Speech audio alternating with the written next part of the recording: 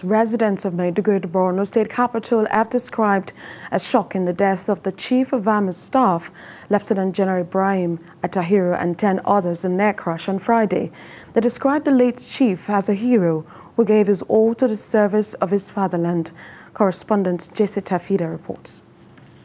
We will take on Boko Haram decisively, and we are committed to the focus of the entire operation, which is the total annihilation of Boko Haram from Nigeria. These were his last words when he came to Maiduguri on a 2-day operational visit to the Theatre Command Operation Lafi Odoli on 29th of April 2021.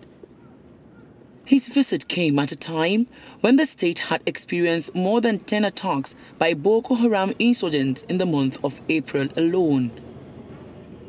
Since he was appointed as the Chief of Army Staff on the 26th of January, Lieutenant General Ibrahim Attahiru has paid several visits to Borno, which is the epicenter of Boko Haram insurgency. On the 21st of February, the army chief issued a 48-hour ultimatum for troops to recapture Mourn and other communities in Borno. You cannot let this nation down.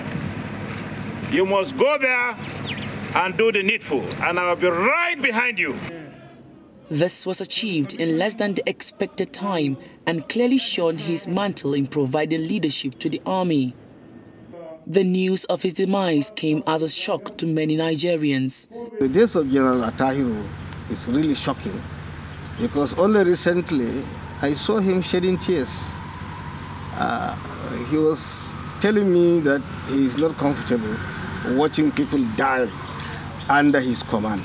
It is a very sad moment for this country that we lost a cream of very patriotic and well-trained officers. It's an unfortunate thing. So much expectation coming from the change of the security apparatus. Training that had gone into having an officer of that kind, a general, loss of a general is a big loss to the nation. Residents of Maiduguri the Borno state capital commiserated with the family of the Chief of Army Staff and the Nigerian Army, who they owe a huge sense of gratitude for keeping Boko Haram at bay. Many described the late Army Chief as a resilient, patriotic and gallant officer who showed ingenuity in the fight against insurgency.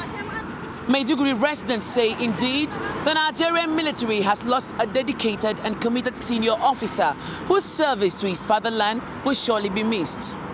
Jessica Fida, TVC News, Maiduguri.